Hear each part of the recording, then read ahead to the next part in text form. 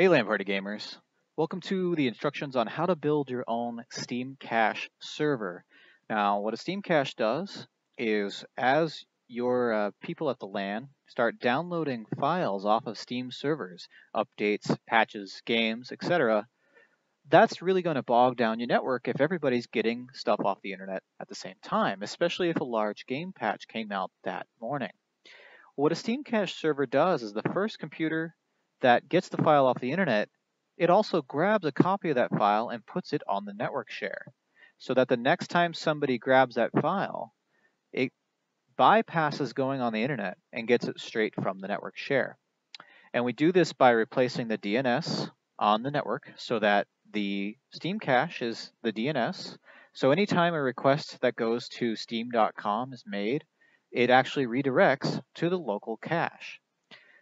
The way that we do this is we have an Ubuntu server, which is a Linux distribution, with two docked programs running inside of it.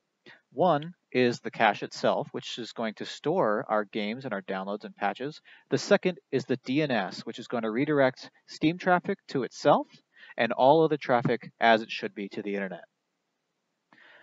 We're using an Ars Technica guide, which we'll link in the description below to show you step-by-step how to do this, but we'll go as best we can with you in this video.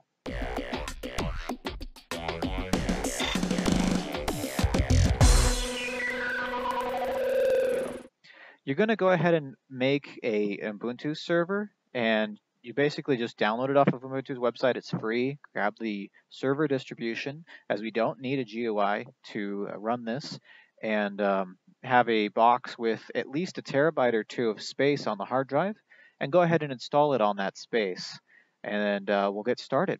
We already have a Ubuntu server loaded here, and we're going to go ahead and open it up. So what we've done so far is we've made a user account, and we've done sudo right there at the beginning, and sudo logs you in as administrator for the following command that you type. We did an apt-get update so we can see which updates are available for our distribution here, and we'll go ahead and tell it to proceed with downloading the upgrades. Now this is a pretty new installation of Ubuntu, so there shouldn't be all too many upgrades it needs, but it's getting them pretty quickly. Okay, now that the updates to the operating system are finished and downloaded, we can go ahead and start installing our containers here that will be our servers. So first thing that the guide says to do is install NFS Commons. So install NFS Common,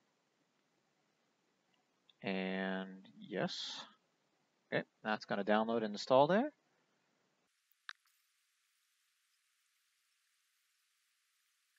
Okay, now that NFS Common is downloaded, we're going to make a directory for the SteamCache to go into. So we're going to do sudo make dir p-p/srv/steamcache/d. This is, now it says depot on the guide. Ignore that. It's supposed to be data. And we'll make that. Okay. And then we're not going to worry about mounting anything.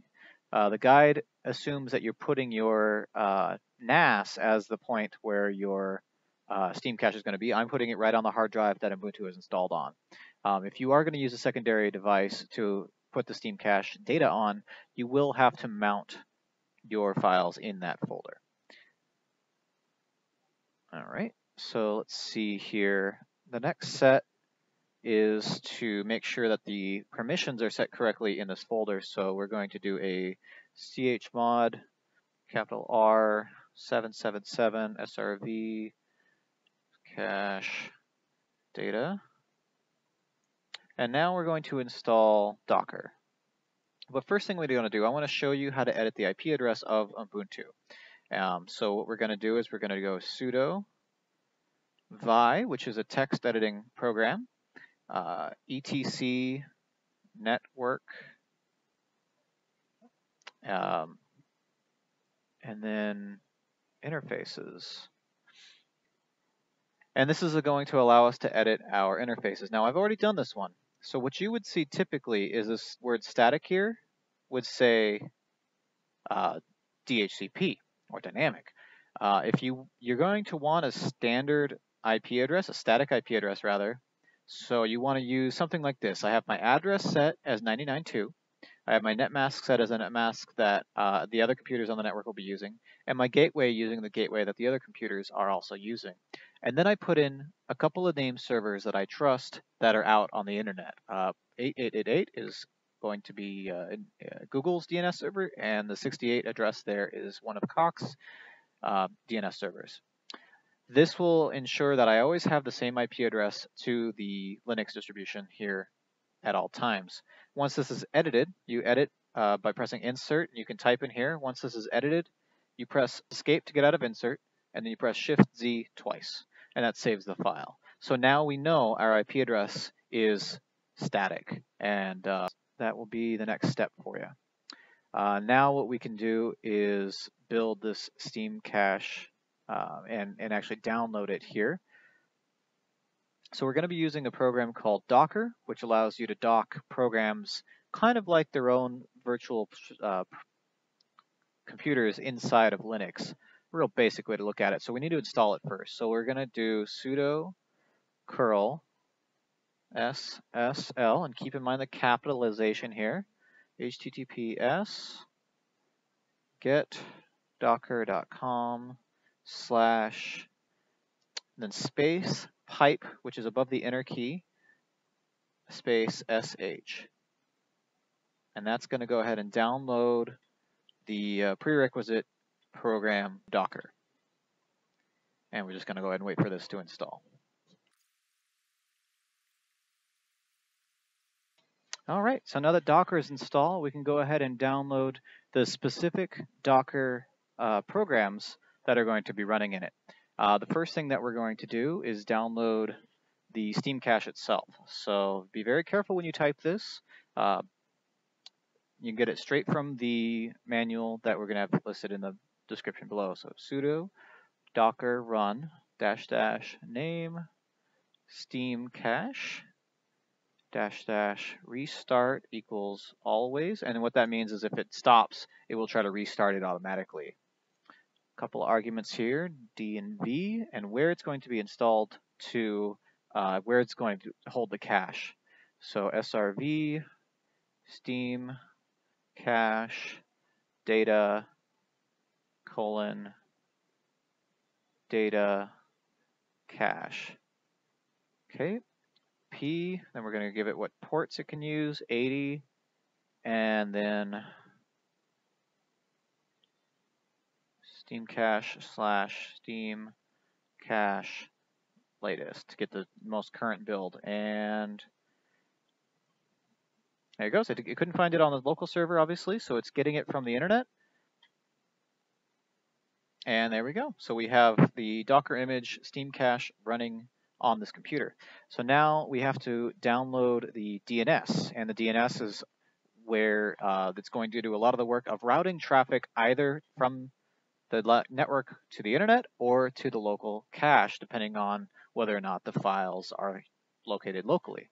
So again, we'll install that by doing sudo docker run -- name SteamCache -DNS space restart always DP.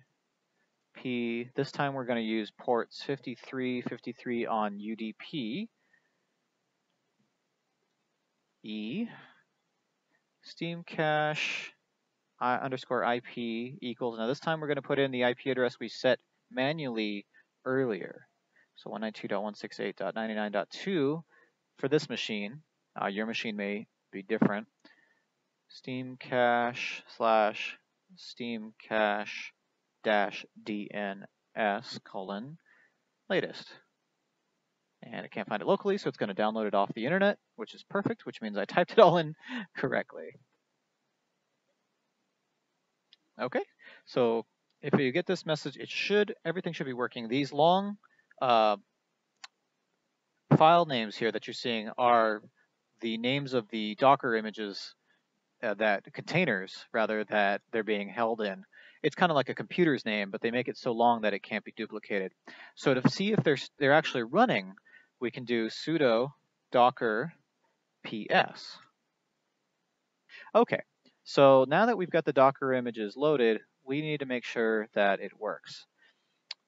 So what we'll do is we will, first what we want to do is reboot to make sure that they still run after rebooting, because if they don't turn right on right away, that means that we screwed up somewhere and we need to start from the beginning. Hopefully that doesn't happen here. And Ubuntu. Okay, there we go. No errors yet. So let's just go ahead and log in.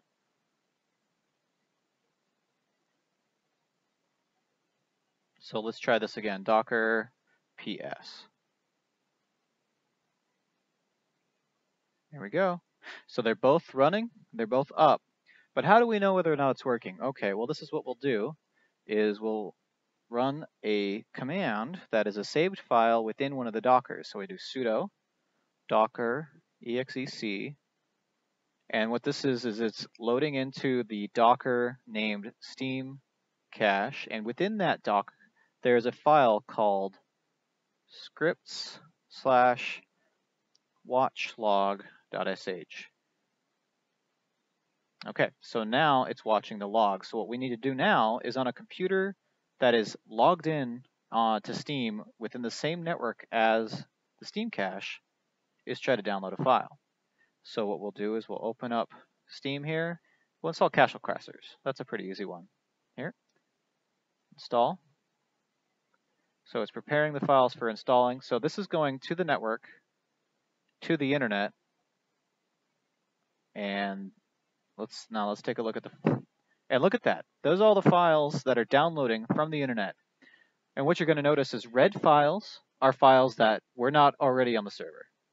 Green files are files that are already on the server that we didn't have to go get from the internet.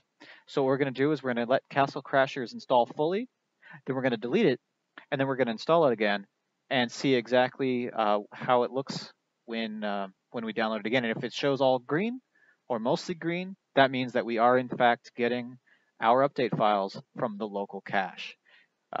As more and more people download files from Steam, and then subsequent people download those same files, you'll notice that the network impact and on your LAN is much less than it would have been normally. So we're going to go ahead and let this download and then try it again in a minute. All right, so now that Cache Crashers is finished downloading, we should have no more logs here on the SteamCache. Let's go ahead and delete Cache Crashers.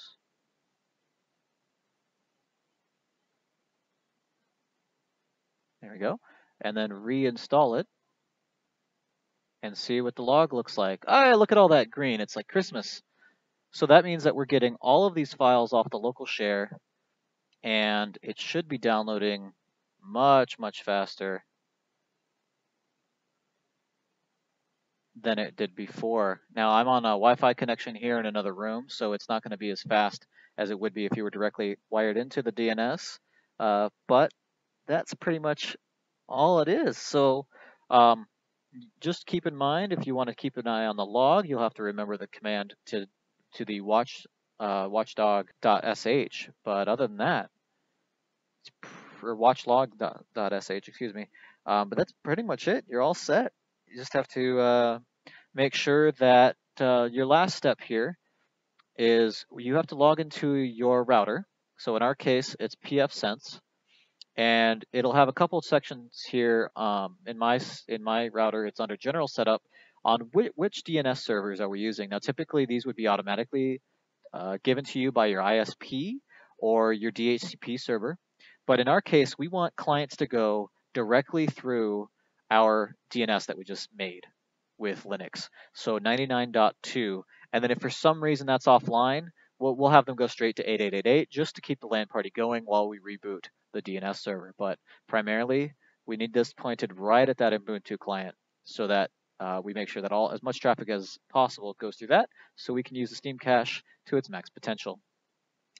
Anyway, I hope this helps, and if you have any questions, you can leave them in the comments below, but definitely check out the Ars Technica guide here, and I'll be putting it straight into the description of the video. But this is pretty much how we figured out how to use it, and theirs is a little different because they're using a network share and a DNS as separate boxes, whereas ours are all on the same 2 terabyte drive. Thanks for watching, and for more LAN party tips, tricks, and more, subscribe to San Diego LAN here on YouTube. You can also find San Diego LAN on Twitch, Facebook, and check out our website at sandiegolan.net. Have a great day.